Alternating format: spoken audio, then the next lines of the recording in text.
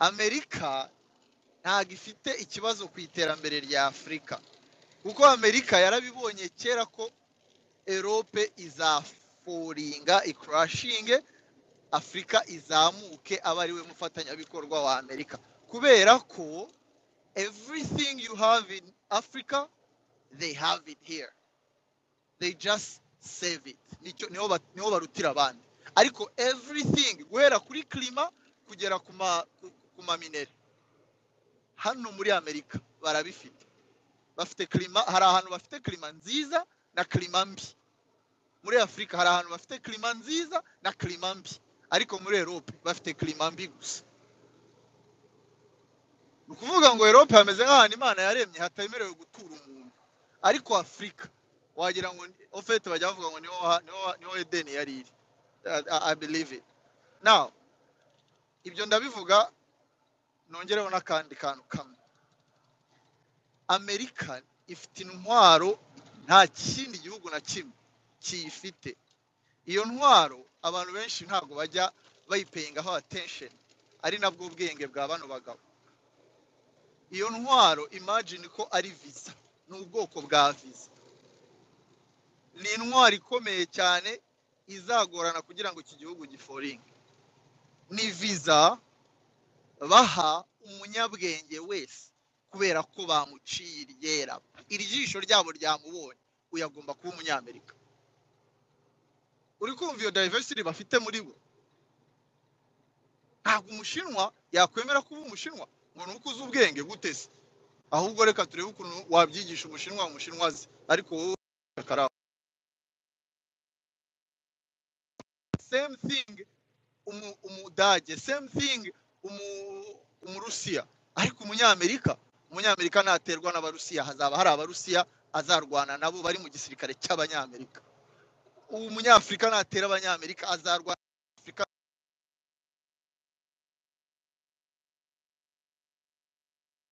Uragiye muri kumwumva uwo kwa ruvuza cyuma mwaba muri kumwumva ra iyo utangiye kuvuga bariya bene w'Abanyafrican boy bari bamumagariyemo sore. Okay, go ahead. Bari bamumagariyemo niyo mpamvu mumbabarira. So nukuvuga ngo iki gihugu hari utuntu twisha abantu bamisinga kandi the best way to hide is to hide in plain sight. Biba biri aho ngaho ariko tukabicaho tureba. Ari nacyo kintu nimufate nk'umufana. Okay, politike ntayo nzi ariko nimba hari umuntu w'umunyeshuri mwiza muri no si ya rurema ufite sanse zirenze, harya umuntu agira sanse 5 bimwe twigaga muri prime esheshatu ariko reka ndabona uri umupolitician ntago uri umuscientist. Reka mbabwire nubona nyakubahwa perezida Paul Kagame ashobora kuba afite sanse 11 ariko ni impano y'Imana. Reka mbabwire uriya mugabo nimba hari umuntu ukoresha ubwenge bwe to another level n'uriya mugabo. Mwigeze kuvuga ku kibazo cya Congo, mbabarire nayo nyivugeho. Muri imagine ko Congo ivuga ngo yatera u Rwanda ariko Congo itazengurutse u Rwanda mu gihe u Rwanda ruzengurutse Congo. Apana ngo u Rwanda ruri muri Congo, no. U Rwanda ruri muri Central Africa, u Rwanda ruri muri Mozambique, u Rwanda rufitanye umubano mwiza na Angola, en plus ruri Sudan, en plus turi na hariya hirya Igoma Ibukavu ubwo sindi burinde kuvuga sibyo na Angola.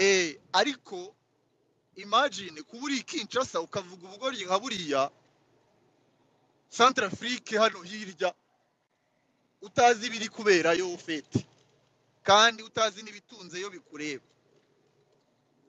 Mu gihe uri kuvuga we ahora ari maso areba ibyo ukora n'ibyo uvuga. So iyo strategy ahandi hantu hamwe iba ni hano muri kino gihugu cy'abana b'Abanyamerika. Bafite ijisho rireba kuri every continent, every corner. Mwanyumvise neza, every continent, every corner. Ongeraho yuko dufite hectare 10,000 byo guhingamo muri Brazzaville. ku marembo ya Kinshasa.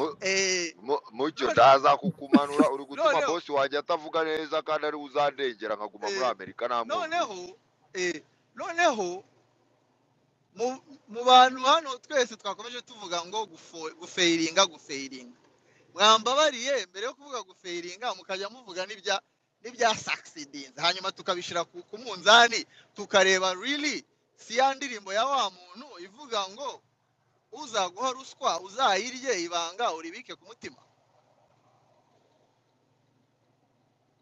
Konguki ariko noneho African boy azaro muri quartier yanyu kabisa. Nukuvuga ngo umuntu agutunga ibintu mu maso hari ibindi biri ari kukuzengurutsaho utazi. Ari umugabo hano wavuze ngo uwo kwari ubuzacyuma wihutishe usigaranye nk'umunota umwe n'igice kugira ngo duhe umwanya Jozo. Bafite ngo countering bill. Donc bill tuvuge ko turyita itegeko batoye yo kugira ngo ribe finance n'amatax abantu bari kugira ngo bakounteringe influence y'abarusiya muri Afrika. Bayita bill 7311. None wakoze cyane kuba ari wowe wabivuze. Reka nkubaze ikibazo. Kandi nawe numvise uvuga ibintu bijyanye no gufeiringa. Hari ikindi gihugu cyafashe gahunda abadepite bakicara bagaterana ati tugomba gufata amafaranga y'aba taxpayers bajye hari ahantu muri Afrika bajye kurwanya ino influence. Kandi turabizi ko Amerika itakolonije Afrika. Think about that and tell me. Okay. Ikibazo namubajije ariko nta kibazo. Ariko nyibutsa cya kibazo noneho ngisubize ubundi ndekure mikro. Reka nyikwibutse cyari ikibazo abaza ngo Israel ibitwaro bya kirimbuzi yabivanye ngo se Amerika ibahaye. Ibibaha mu buryo bwo kugira ngo ikiriyeti yaba alazira kubazaga nti umva byose bigaruka kuri ya visa. Nabo ngabo babikoreye Amerika wasanga ari babandi nyine ahubwo yabahaye uruhushya inabapfuka n'ihema babikora bapfutsa aba-Europe amaso bapfutsa abarusiya bacecekesheje abandi kugeza aho babibonye bihari. Kandi iyo umuntu abifite kaba kabaye aba yinjiye idini. Ntabwo wavuga ngo abisenye nawe bisenye kandi nturi bumurasa kuko n'umurasa nawe arabikurasa. Niyo mpamvu navuze ngo ntabwo bashobora kubiha abanyafrika ko niba biduha ntabwo wazongera kudukora. Erega okay, thank you ruvuza cyuwo kwa ruvuza cyuma murakoze. Babihaye n'uyo wenyine nta n'undi bigeze babiherega abandi bose baciye mu nzira zabo kugira ngo babigere. Munyemerere dusangire ijambo n'abandi. Reka duhe umwanya Josué Yoshua cyangwa noneho navaho duhe Abdulkarim n'abandi turakomeza tuganira. Yoshua go ahead.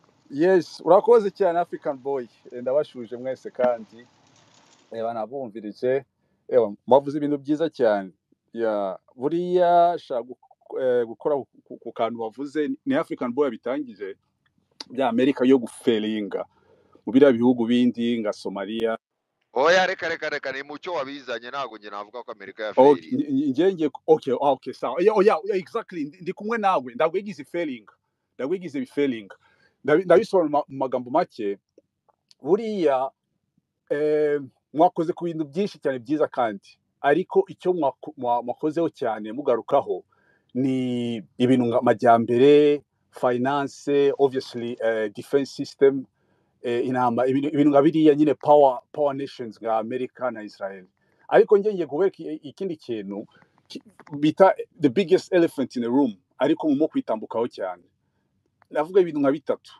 Ndatangira noneho kuri the boss nimero 1 nyine udesida ibintu byose byo kwisi kandi aba araho ngaho acecetse ari igihe abantu bamusunika bakabona ko nyine byamurangira n'umuntu uraho ngaho gusa ariko niwo udesida ibintu byose. Buriya ni Israel ukumeze kuriya iba obsessed n'ikintu kimwe kubera ko uvuze amafaranga yose ukoze mu mufuka wawe, uvuze finance, uvuge imiti, uvuge izo defense system, defense system nyine the top ni nuclear powers urumva ziriya formula n'ibintu byose byavuye mu bayahudi benshi hano ngira ngo tukuremeranye kuri ibyo ariko hari ikintu kimwe bari very obsessed nafata nk'u Rwanda ngafata na Afghanistan no mu Buyapani bafite ikintu kimwe ni common abantu batazi buriya ugiye no mu mateka yabo kuva kera ari ikintu bitaga byo gushakana urumva mixed marriages mixed blood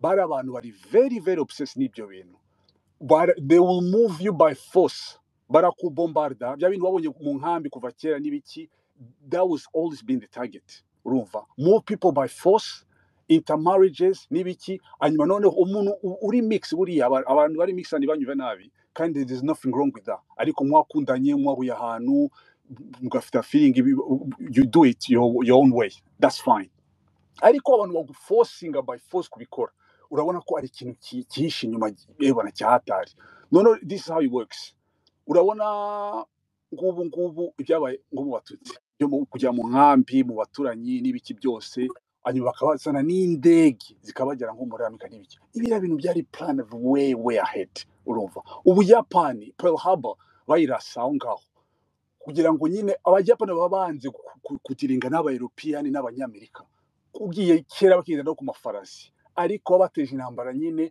babakuraho by force bashana na army base dagushobora kwava so fast forward ugere no kuri zira nation ngiza ugenga sirt hari akadafava muri nus bagiye basatura Afrika kuriya Libya yeze ikintu kigara kuriya kwa Libya ariko ari nga 7 million people bara ntabwo bigize bavanga the intermarriages within cousins kandi bakigisha the rest of the world isi yose ko you cause intermarriages you breed inbreds ukuvuga abantu badafite mu mutwe akora n'ibiki kandi ari byo bakora urumva so ikishaka kongeraho ukuvuga ko there is no Africa cyangwa Europe cyangwa iki bose n'abacakara ba Israel kubera ko nyine abawiruka ku kintu kimwe n'amafaranga iyo abantu bateza amaso ku bintu nka Diamond by'amakorta n'ibiki bya byose ndahubwo babyiteza babirewesa amaso gutya gusa nyine akaduruvaye abantu bakabyirukaho ubu abantu bose bafite imishinga n'ibiki ariko kuri bo babazi ko byose zabisiga ahangaha niba ushaka kumenya umuziraeli mwenyewe gusa uranga ugiye iwabo uzagiye iwawe urebe kuntu babayeho kandi hari aho bari ariko yani centre ya finance y'ibintu byose ariko ushobora kuba muri ya ville generatembeye uva Tel Aviv usaza Jerusalem area hose hari biblique ugasanga wabona Mercedes ngeshatu gusa babaho mu buzima buri very simple very humble kandi ari multimillionaires urumva ugorera ko ibintu byisi ntacyo bibabyiye urumva ariko uproot people urumva mixed marriages y'umuntu maze kumukora kuriya ushobora kumufata nk'igikinisho wamugira umutinganyi wamufirira ibyo ushaka byose akaba mu busy wamubwira ngo ambara fata imbunda urwaye nuri akabikora because there is no roots attached to him urumva so kira kintu abantu bakunda kuyica ku ruhande bareba inyungu interest ibintu ngabiriye so kira kintu that's very important do not ignore that point ubora kugasanga ngahuriya biriya bintu no gukora kwa kantu bavuze ko kanuza ko gufelinga the targets have never been kugira ngo babe by'abakolon byabonaga mu mafilme za kera bambaye ingofero zimeze ukuntu n'amakabutura abantu babaterura hejuru ngo twaje gukoloniza never create chaos uproot them and niho abakaduruva ikaraho ngaho none kubera ko ubu ngubu rero umuntu uva muri Europe uwari we wese mu Amerika ubu ngubu irimo kuzana no a grande quantité muri Europe ushobora kujya mu town center ukajya ahantu hose ukajya Hamburg ukajya hariya za Brussels Paris ukayinjira mu bantu bari mixed ukumva ibirimi ngo mu Tour de Babel that has always been the target mix everyone together and bakoresha icyo ushaka ndeka nakandi nashaka kongera gusa murakoze cyane urakoze cyane Joshua ndagira ngo Abdul Karim nawe afata ijambo and then nyuma ye turaza kumva Mr Seka dukomeze tuganire Abdul Karim go ahead. Assalamu alaykum wa barakatuh ku Islamu nari mwanshanze mwaye muri kudutembereza. Wa alaykum assalam wa rahmatullahi wa barakatuh. hari ibintu mwavuzeho byinshi byiza, gusa nyine njyewe nza nkaho nanarowinze ibintu, ubu nsigaye nirebera u Rwanda byakomera nkareba abaturanyi cyangwa se Afurika. Ntabwo ndi bwongere gushima cyane ko ubu ibindi bihugu icyo umuntu akora habyigira, ariko navuze yuko atari byiza ko nzongera kubikoresha ntanari. Hari ikintu kimwe wenda mwavuze twemeranyaho, na Master P narabimubwiye. Stage mwavuze imyaka 50, ariko iyi myaka 50 iri critical cyane ku bintu bigiye kuba byaba mu Rwanda ndetse n'ibindi bihugu bikeya nabonye, nabashije kugira amahirwe yo kujyamo, nabonye ariyo parameter bari gukoraho. Ubu ngubu turi gusa nkaho tugiye kujya mu kintu cya knowledge revolution. Knowledge revolution impamvu yayo ubu impamvu ariyo key point hano turi bugire. Ubundi hari umwekonomiste w'umunyakoreya y'epfo ariko yigisha muri Cambridge, yitwa Ha Jun Chang. Niwe abantu bamureba cyane, akunda kuvuga kuri izi topic. We yaravuze ati imico irahinduka iyo hari iterambere mu bukungu. Ibi bintu ni ibintu by'ingenzi bigufasha kumva niyo uri kureba ubukungu nyine bwacu harimo ibibazo byinshi cyane. Impamvu nyine aba ari ikibazo, reka nk'urugero mu Rwanda, wenda urugero hari case ya STT. Ni urugero STT yaje abantu bashoramo, ejo twari turi kumva amatemwanyaje y'umuntu ushyiramo amafaranga arenze miliyoni 5, miliyoni 7, miliyoni 9, abana bagagurisha ibibanza bakavuga ati tugiye hariya, then umuntu akakubwira ati shyiramo 200,000 wowe ukora ukwezi, buri munsi tuzajya tukugenera. Like, impamvu mvuga knowledge revolution, itubona yuko hari ikibazo cya skills, kubera yuko nta kuntu wambwira yuko wari uvuze ngo ugiye kuba self-employed as entrepreneur bikarangira ubaye self-employed as employee. Ni ukuvuga ngo we wikoreye akazi birangira kagukoreshaho kugira ngo ube nyirako. Ibi nabyo ni ikibazo kikwereka yuko hari ubumenyi tudafite.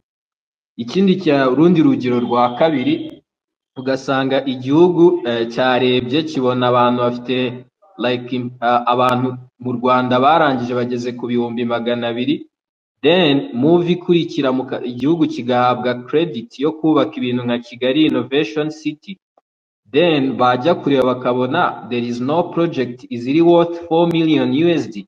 Icyo gihe nanone nk'umuplana, nk'umuyobozi w'igihugu, ahita bibona yuko hari ikibazo cy'uko dushobora kuba dufite abantu bize but ntago turagera kuri step yo kuba bafite ubumenyi buzi icyo aya mafaranga yaze n'icyo bagomba kuyabyaza. So wenda hari ahangaha bita bisobanura iki? Iyi knowledge revolution izahita no kuri defininga power, cyangwa se ikintu cyitwa power. Kuko hano hari akagero, ubu ngubu turi gukora debates wenda n'abandi bagenzi banjye nk'abaha, nkababwira ni se ari umuntu uguhaye demokarasi nka Biden wenda, cyangwa undi akaguha agakapu k'ibiryo abinyujije muri ONU, cyangwa se undi akaguha inguzanyo ayinyujije muri IMF. Abo bagabo batatu bose ibintu bari gukora ni umugabo umwe, ariko ibintu byose ngiye nababa byarangiraga mbabajije ni uwuhe muntu wakemera kaza ukemera inzara guteje ukayihanganira. Kuko urugero impamvu nkubwiye Joe Biden n'urugero, cyangwa se n'abagabo cyangwa ari abagabo mwakomeje kwanaliza nk'abantu beza ngo tutazakuraho n'iki, yakubwiye demokarasi abagira ngo abantu bawe batangire basome ibitabo by'iwabo bamenye demokarasi yabo, birangiye ari byo bitekerezo bakuzanye, igihugu kigire guverinoma yoroshye kwinjira, nta terambere rihari. Kuko igihugu cyose mubaho mutekereza diplomasi, mubaho mutekereza politike, nta bujya mu nganda turi bugire. Icyo gihe nawe urumva agiye kugira gukorruptinga society. Hakaza n'uyu nguyu wazanye ibiryo, kuko of course twemera yuko dushonje, akamera nko kuriya muri Tanzania mukabemerera kuzagaburira amashuri, ariko tukazajya tuyagaburira ibiryo byateze indege wenda bivuye ahibwota amasimbi bikahagera. Hanyuma hakaza n'iyi IMF nayo iri buze ikaguha inguzanyo yayo, yamara kuyiguha ikakubwira ati aya masoko muyafungurira abanyamahanga. Sometimes hari igihe abantu bakora analize cyangwa se ubucukumbu cyangwa ubusesenguzi kubera iki IMF ahantu igiye ibintu biba bibi kurushaho, but doesn't mean yuko bafite case study case yerekana yuko inguzanyo bahaye u Rwanda bayishima yuko bakoze neza. Ari nayo mpamvu ejo bundi hari izindi nguzanyo nanone baduhaye iminsi nishize. Urumva ako ni kamwe, ariko bose nta kintu cyiza baba bapanga. Rero nibita bigira relevance n'icyo navuze cya kindi cyitwa revolution y'iki ya knowledge, kubera ko aha ubukungu igerekeranye n'ahantu turi kugana bizashingira ku bintu bibiri abantu basobanura uko bashatse. Hari uguhanga udushya ari byo bita creativity na innovation, no gutekereza birenze aho uwatekereje cyangwa se aho umuhanga yarebesha amaso, ari byo twita innovation. Rero ibi bintu bibiri ni ukuvuga ngo bizagenda gute? Aha isi tugezemo, gutekerereza mu buhinzi udaplaninze birenze ibyo ari bisanzwe bikorwa mu buhinzi, ubuhinzi ntacyo bubamo, birangira ahubwo ubutaka ubuhaye Bill Gates kubera ko yabitekereje akabukoramo icyo ashaka. Ibi turi kubigwamo cyane. Ahandi ikindi cya kabiri, ese mubyumva mute ko u Rwanda tumaje kugira ubutaka bwinshi twahawe, magingo ya ntiturabukoresha, n'abashoramari ntawe uratanga projet yo kubukoresha? Murabona ko ni ikibazo cy'uko even natwe dushobora kugira amahirwe yo kurobinga tukabona ibintu nk'ibyo, ariko kubera nta mitwe yo kujya kubibyaza umusaruro, turi buhamagare abanyamalaysia baze batwigira imishinga, duhamagara abanyazimbabwe, hanyuma nanone the same guys tuze turire hano tuvuge tuti twe ko tutahawe amahirwe. Ibyo bigaruka kuri cya kibazo cya knowledge revolution. Hakaza ikindi kintu nanone, impamvu iyi knowledge revolution ari ngombwa. Murabona baraza bakavanga Afrika ifite amabuye y'agaciro, bakaza bakavanga bari kuexploita. Fine, process yo kubikuramo, yo kubakura abo bantu mwaho ngaho, hari igihe bisaba yuko ukora plan iri machiavellique nk'abanyasenegal, ukavuga uti abafaransa nibo batangiye gucontrollinga mining, kandi president uriho baramurobinze, abafaransa bamufuta mu maboko, reka dushaka umuntu batazi aza tuyobore, hanyume ayobore negociation zo kuvugurura konti. Niyo mpamvu Basiru none wa Senegal yagiyeho, hari ibintu Macky Sall yapanze ariko byamunaniye kubikora kubera ko amaboko ye yarafunze kubera amasezerano abafitanye nande n'ababagabo bo muri France. Azana uriya uri buze nta kintu yitayeho, aze guhangana n'uko iri sefa barekera kurikoresha, urumva n'akazi, aze no guhangana na za kontra zasinywe bazivugurura. Murumva ukuntu bivuna. Rero ibyo ngibyo iyo bitabaye, utekereza nka South Korea. South Korea gaming industry, abantu birwa bakina game binjiriza igihugu amafaranga arenga miliyari 16 z'idolari. Sinzi niba muri kubyumva. Icyo gihe abana babo bari gukina game bari kongera miliyari 16 z'amadolari kuri ekonomi, barema imirimo y'abakocinga, ababatraininga, abigisha n'abandi bana nabo bagiye kujya mu gukina. Abdulkarim wamfashe ugasobanura ako kantu neza. Gaming tubyumve nka bira bya betting, tubyumve nk'izi za gaming, video gaming, tubyumve aya gaming. Urugero nka game yo muri telefone yawe cyangwa se n'izindi game nka video game. Reka dusobanurire n'umu economist, reka dusobanurire. Aha ngaha game nari nshatse kuvuga ni mu buryo buri beyond, ntago ari betting cyangwa ibibindi, ahubwo ni ukuvuga ngo hari game kubera ukuntu zivunanye. Reka nk'urugero, hari amarushanwa ya Lego ntago wayikina gutyo gusa, bisaba yuko uyitraininga ukabyumva ukabimenya. Bakoze ibi bintu bya iri ejo bundi bakinaga mu Rwanda, twari turi kugerageza kuyikina application, ibyo ni iyindi topic, twari turi kugerageza kubikina, ariko bizaza hari hakenewe ko bitangira gusa nka biriya. Hari izi game zindi nanone zifasha umuntu gutekereza, hari na game nanone, zino game mubona ziri digital ariko zitari zino z'urusimbi. aho kugira ngo ushore ubetinga ahubwo ushora mu bumenyi bwo kumenya kuyikina, abandi bagashora mu bumenyi bwo kwiga kuyikoca, abandi bagashora muri psychology yo gutegura uwo mukinnyi, abandi bagashora mu kumenya ibirya, yani industry ya game ni ukimeze, byose byubakiye kuri wa mukinnyi ugiye gukina imbere ya computer, kuko aba tournoi birangira bahembye umuntu miliyoni y'idolari. Ikindi nanone hakaba n'izindi game nanone zindi z'ama hacking competition, umuntu aza bakavuga ngo bagiye kwinjira phone ya iPhone barebe iminota runaka iri bubatware kugira ngo bayinjirire. Izo nizo game turi kuvuga aha ngaha maginga. Ibyo bintu iyo biteranyije byongera ku bukungu bw'igihugu miliyari 16. Mwumvishe nyine ako niko kamaro k'icyo bita knowledge revolution. So ikintu rero kiri bubeho nyine knowledge revolution, iyo igiye kubaho nyine biba bisaba yuko abantu batekereza beyond yo kuvuga ngo leta iri kudutegurira iki. Ko leta nk'igihugu iraza ikakwereka muri 2050 GDP cyangwa buri muturage akeneye kuba yinjiza miliyoni 12. Then nkuko bizwi ibyo ni ibyo hejuru, rero hasi bigomba kumanuka abandi ba strategy n'aba stakeholders, nibo bagenda bakavuga bati hari ayanga yagiye kujya muri startups ecosystem, abantu bafite imishinga muyizane turebe yuko tubona the next big thing.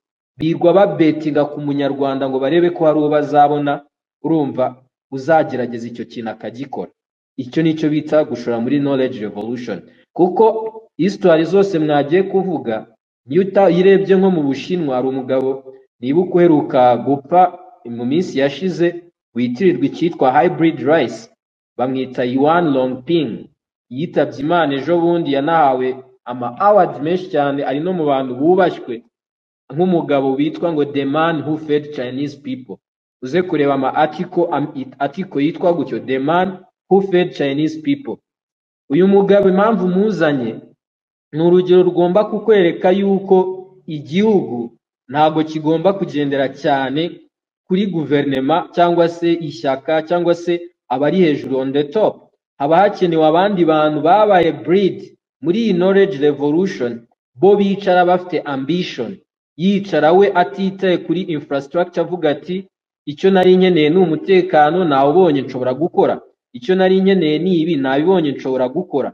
The guy byarangiye nyine develop ibyo bintu bya hybrid rice, ibintu byamutwaye ubushakashatsi bwamutwaye imyaka irenga 27. Again niyo mpamvu iki iyo ibintu hari quotes imwe wenda turi buvuge muri economy dukunda gukoresha yitwa ati igihugu gitekanye gisurvivinga giproducinga. Iyi niyo concept, iyi ni na negotiable term. Rero iyo bikugenze gutyo nibwo tugera kuri byinshi. Rero nkasubiza abantu bahora bavuga bati twiyakire ibindi bihugu wenda bariya ntibazatuma muzamuka. Hari umwekonomist nanone ndongera nkotinge witwa Joseph Schumpeter, yaravuze ati abantu buri gihe bizera yuko bagize iki bari gukoreshwa, ariko babyemera ari uko abantu babakoresha ari bo babivuze ko yuko ngo bakoreshwa, ariko iyo batabivuze bo ubwabo baba bazi yuko kubera ntawe bivuga nta n'uwaberetse ko bihari bababwira yuko bihari. So bisobanuye yuko ubu amahitamo yonyine dufite, iyi knowledge revolution ntahihuriye na Amerika, iyi knowledge revolution ntahihuriye n'Uburusiya, iyi knowledge revolution ntahihuriye n'umuyobozi wawe. Iyi knowledge revolution ni ikintu wowe wikorera wihereyeho, then kubera ko ibintu ari infrastructure abantu benshi bakabyungukiramo. The more abantu bazayadoptinga bakayumva, the more bizaba quick, kuko ibintu byose nk'uko mubizi igihugu kibanza kikaba free country, then cyamara free mu buryo buvuga uti ni ukuba ibintu by'ibanze business cyangwa utundi tuntu ushobora no kuba watangira ukadutekereza, ufite umwanya wo gutekereza, ufite umwanya wo kugerageza, unafite umwanya wo kwiga.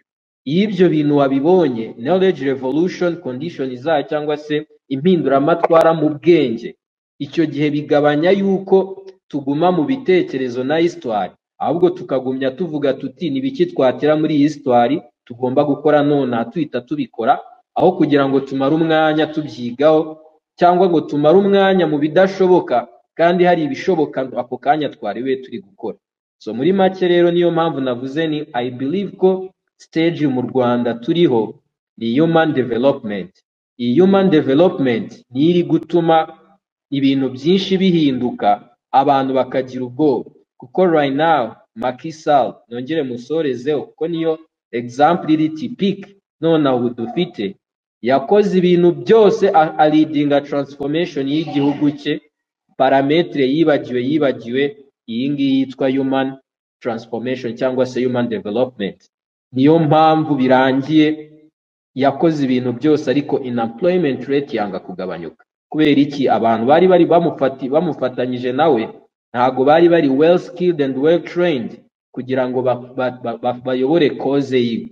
Yakoze ibintu byinshi ariko ibyo byonyine gufata igihugu 60% ari urubyiruko ntago bari kubyumva.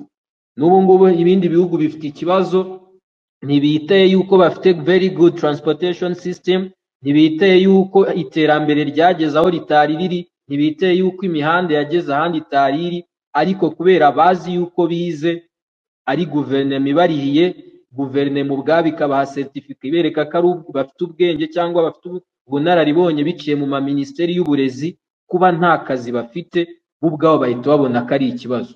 Akapisi kaburagamo iyi niyo knowledge revolution, ya yindi itegura abantu bagomba kugira aho ba drivinga forward kuri vision igihugu kiba kihaye.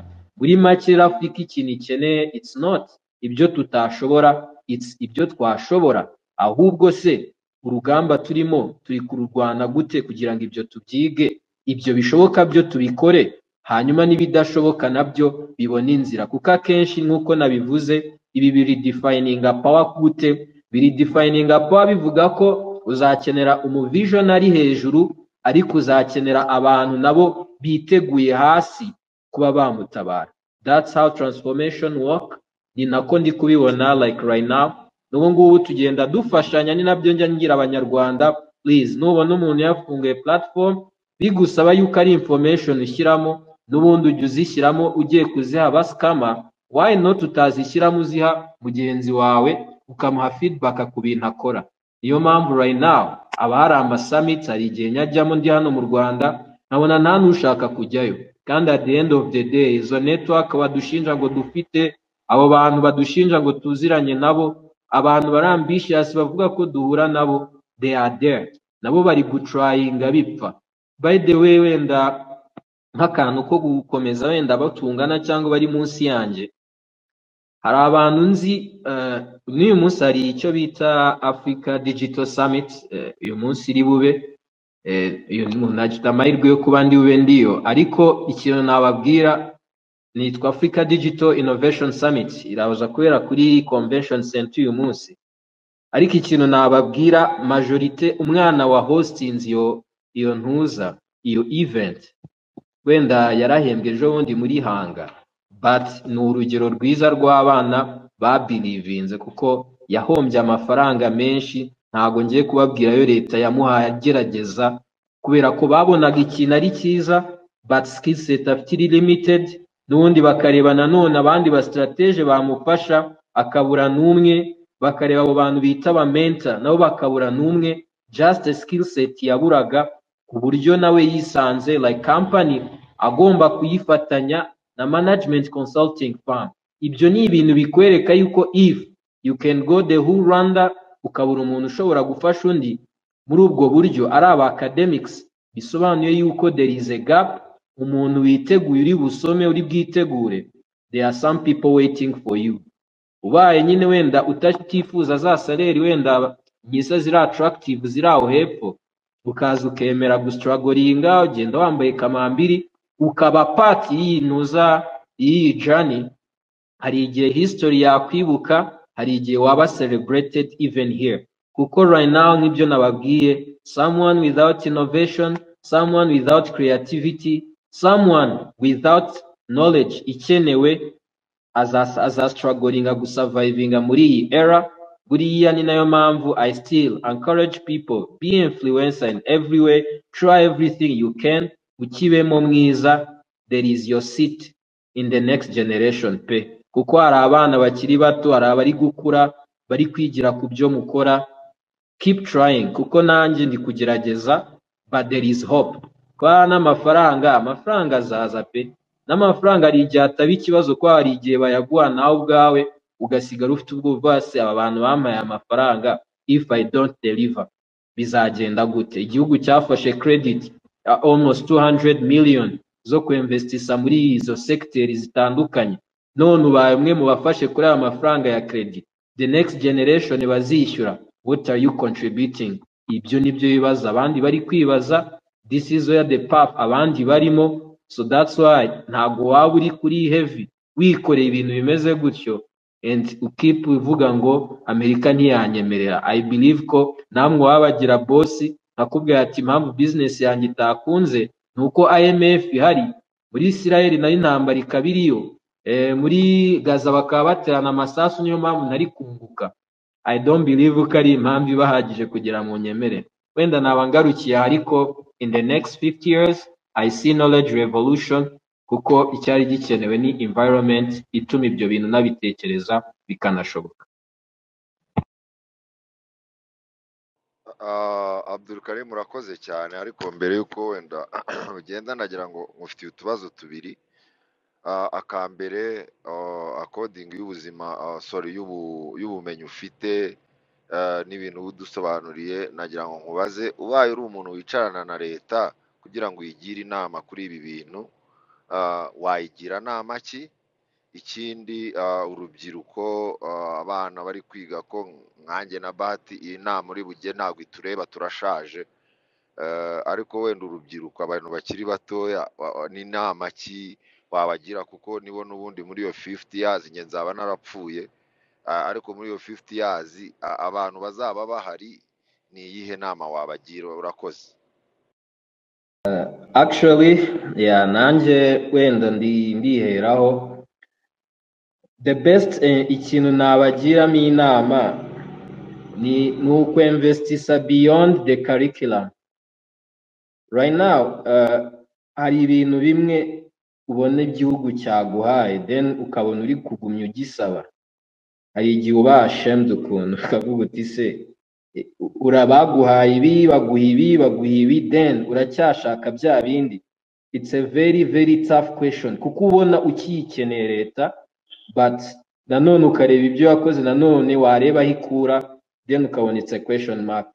Ngewe inama yonyine nagira abantu ni uko investisa beyond the curriculum, ni ukuba umuntu uri knowledgeable.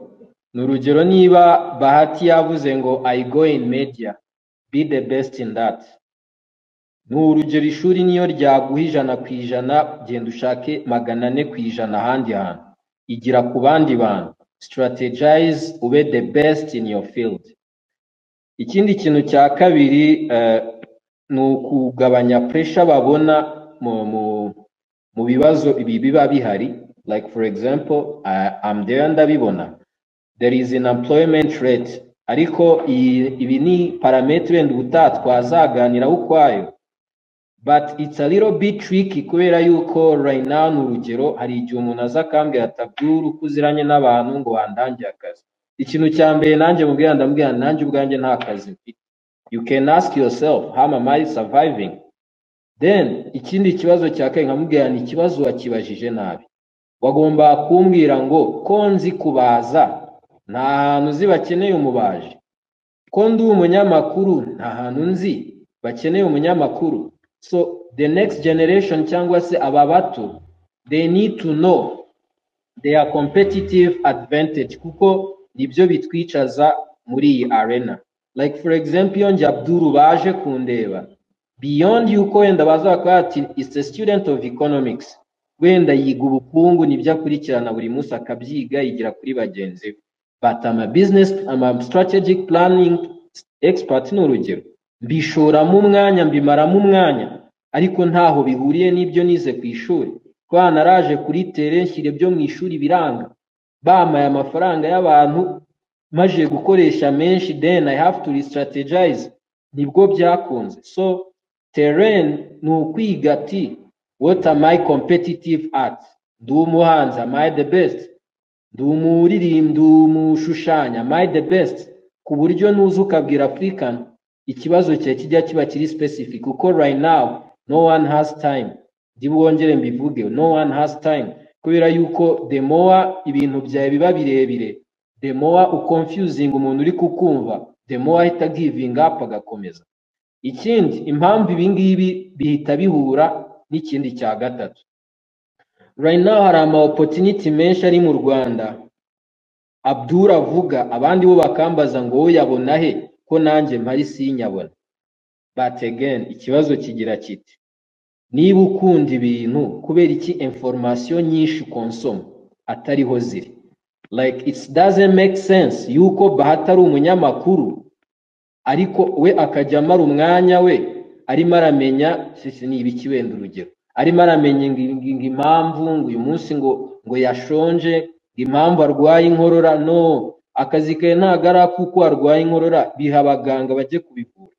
Ngo uyu munsi ngo lawsuit yangiyemo, ushiduke uhagaritse TV recording team yose, ntago bakigiye kuri teleko ya Bahati afite ikibazo. Why? Hamagara African umubwire harya ko wambwiye ko wize law, wangiriye inama cyangwa se kuzi icyo ubizi. Save your time kubera ko right now we are spending time ahantu bitari ngombwa kandi no one has time for you igihe cyose nawe utazi icyo ushaka. Niba ufite ikibazo cy'amategeko reba umunyamategeko, ariko ugume ukonsome ibintu biri muri lane yawe. Icyo nicyo kintu gikomeye kuko right now let me tell you African, hari abana benshi duhura ko ndi mu Rwanda ukamubaza ibintu nka bitatazi nawe ubwo ukabona ari kubitekerezaho. Then kubitekerezaho bifite reason ebyiri. Hari igihe reason ari uko ashobora kuba bizi byose ku rwego rungana akaba nawe atadesida kimwe yakora, which makes sense. But iya kabiri ni domino, byose babizi at basic level. Kandi African muri iki gihugu ukuntu nabibonye abantu uzi ko n'umuntu utarize coding iyo agiye guhakaza abantu bize coding azana abantu barenze babaza ibibazo even bituma umuntu aba uncomfortable gusubiza kubera iki ntabyo uzi. Ikindi nanone nongera kubwira right now urubyiruko dufite wenda bakifite amahirwe yo gufata mu mutwe, please don't depend on digital tools cyane mu bintu biri skill set based. Ni urugero niba uri umuloya byaba byiza ufashe igazeti mu mutwe yose than having it as a soft copy in your PC. Cyangwa se mutangire mu believing yuko mwa owning ikintu cyanyu mu buryo butari digital. Like niba African yasomye igitabo wenda cyanditswe na Gisuka gikunda ukabona kizagira akamaro muri career yawe, don't leave that book. Njya nanga urugero, n'urugero hari igitabo cy'umugabo witwa Ravikant, ni mu business wenda ni umutipe w'umushoramari mwita nka ari mentor wanjye muri business. Afite igitabo ngiye kubera ukuntu cyari kimeze na nyifite ari soft, biba ngombwa yuko nkigura ndagikipinga aho ngira ibindi byanjye. So it means yuko iyo nkeneye ikibazo niyo internet habaho blackout ku isi amakopi yose akabura, I can still have my knowledge in my bag. So ibi bintu rero biri buze kudufasha cyane muri Afrika kubera yuko the more ubwo deep ujya deep uba umuhanga muri lane yawe, you have an advantage, especially mu Rwanda. It's very very easy. Thank you. Urakoze cyane Abdul ku bumenyi udusangiza. Akantu usorejeho k'ibitabo ni akantu gakomeye cyane. Abazungu baravuze ngo ushaka guhisha umunyafurika umuhisha mu bitabo, ariko nanjye hari ako nivugiye nakuye ku muhanda kugira ngo buriya tuzatangire gusoma. Nuko dushobora kubwira bagenzi bacu b'abanyafurika ko gusoma ibitabo byongera akabaraga mu gutera urubariro.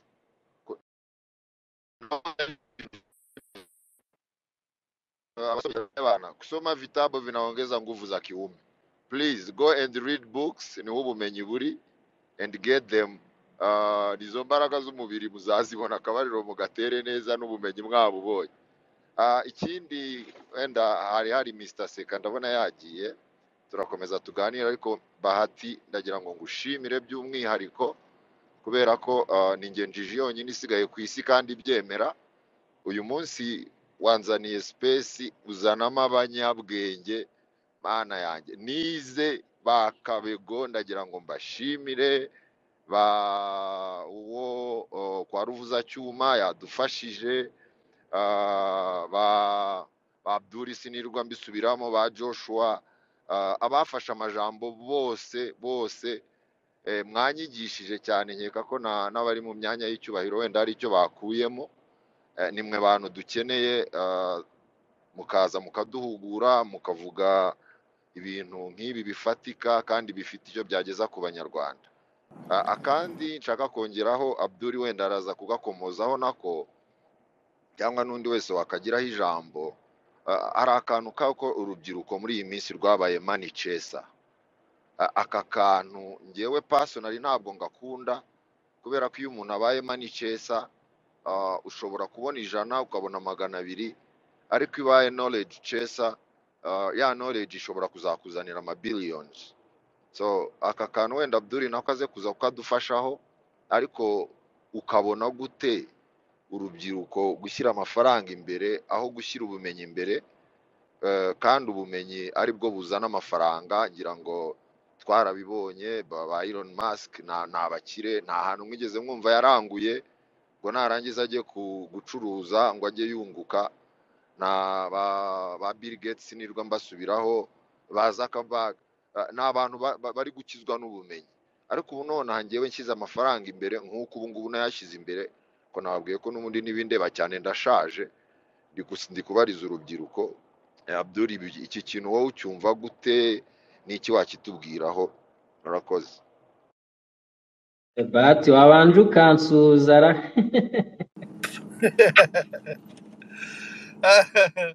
Abdul, salamu alaikum.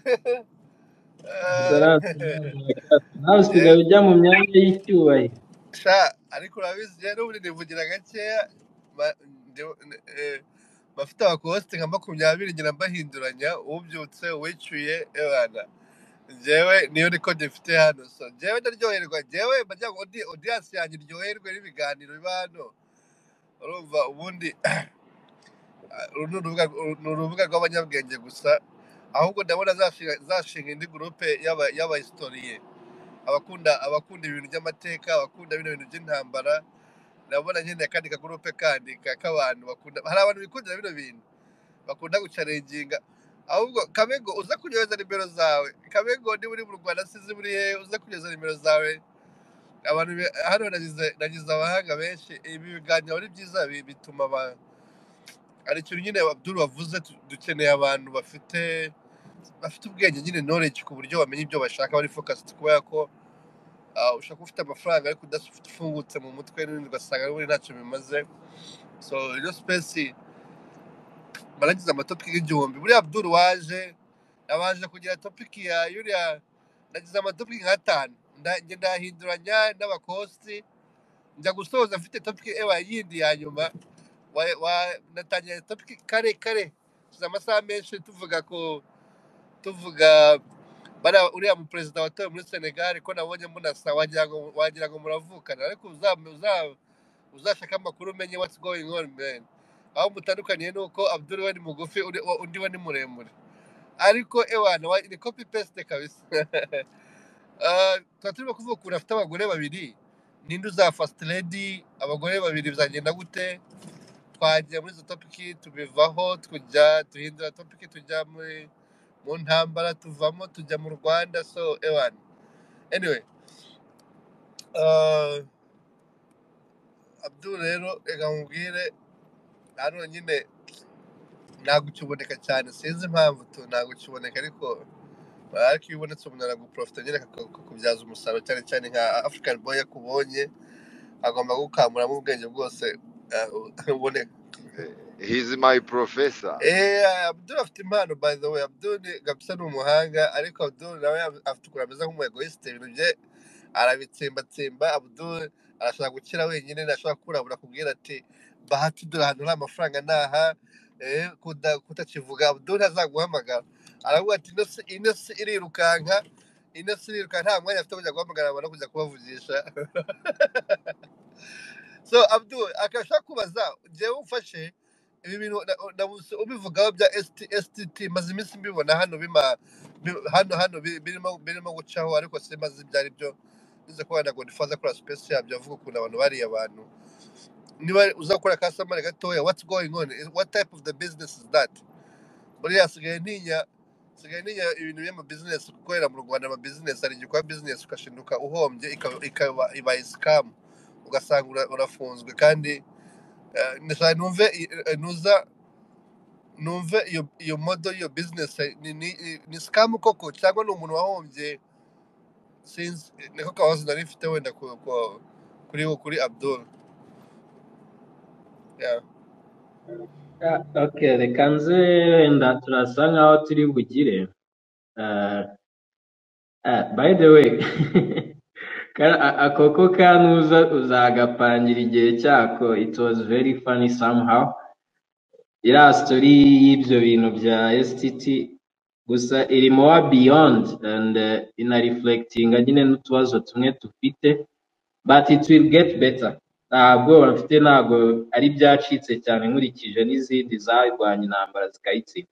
Gusa ku kibazo cya mbere wenda ari cyo mperaho cy'umuvandimwe yavuze ati turi kuba ba Manchester, ese biterwa n'iki? Even the way forward yaba ari iyihe?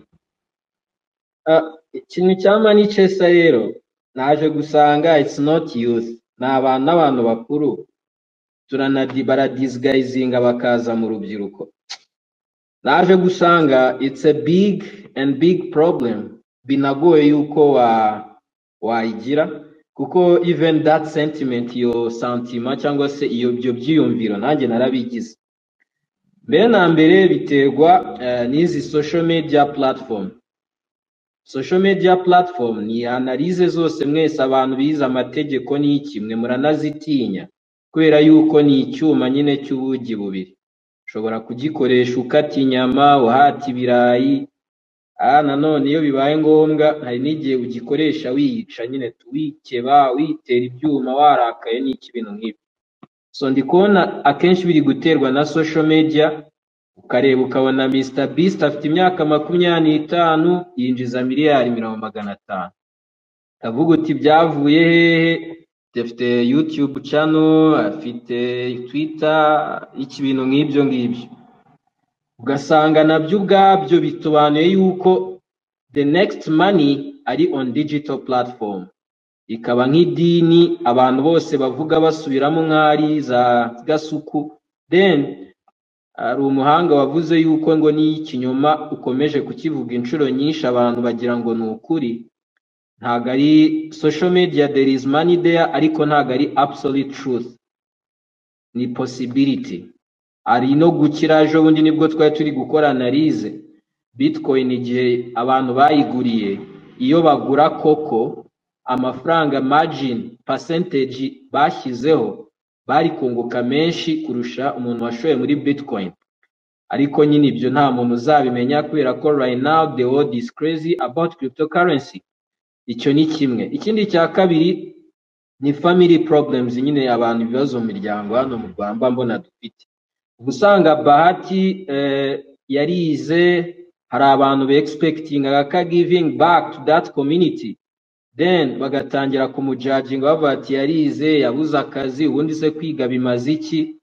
Nawe akavuga ati se wa mugani ko nize nabuzayo ndya. Then from nowhere ugatangira ukavuga uti wampa diru yihuta. No kuvuga ngo uhora ureba muri diru zihuta izituma urya uwo munsi, izampemuke ndamuke. It's because of ibibazo ubona bikuri ku mutwe.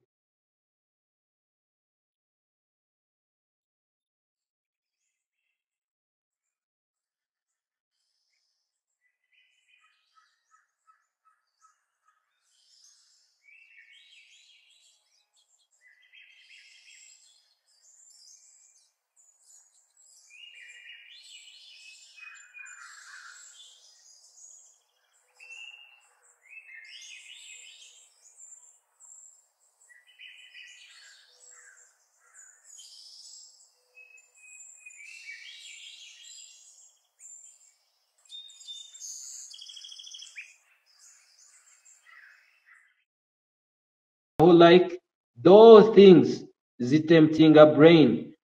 Ntago bireba imyaka ahubwo bireba situation irimo. Ejo bundi nari ndi gukora assessment ndi kureba trait how people end up in the bet ya football, nta kintu bazi kuri football. Nza gusanga yafite ibibazo asigaranye nk'ibihumbi 200 ahitaza nko kuri radio runaka akumva bahati arimo aratanga sure deal. Iyo sure deal nashyiraho bitatu ngo biri bubi 60,000 wenda ifite pari ngo y'amakipe 20. In that sense ibyo bintu yabikoze uyu munsi ibyo bahati bamubwiye akabikorera, nta psychology igoye kumubwira yuko ibyo bintu bya opportunity atari business, kuko right now hari ama opportunity, hari impamvu opportunity ryaje ari ijambo rimwe ntirize rifatanye na business. Ni nabyo akenshi umuntu akunda gutanga muri counseling, every opportunity it's not a business opportunity. N'ibyo bintu kuba bahati bikunze akarya iyo odi bikahita biba 60, ntago bisobanuye ko ubonye your next full time job now you broke the chain of slavery cyangwa you broke the chain of 9 to 5. Ibyo bintu rero nibyo byuzuye hano, no kuvuga ngo ndeba bahati ukabona murangana, ukabona ibintu byose murahuje, ariko ikintu cyitwa parametre y'amafaranga ntimuhuza. Ibyo bintu rero nibyo birimo biradukora muri icyo kintu. Rero the only way nkuko nabikubwiye African bizakemuka muri knowledge revolution.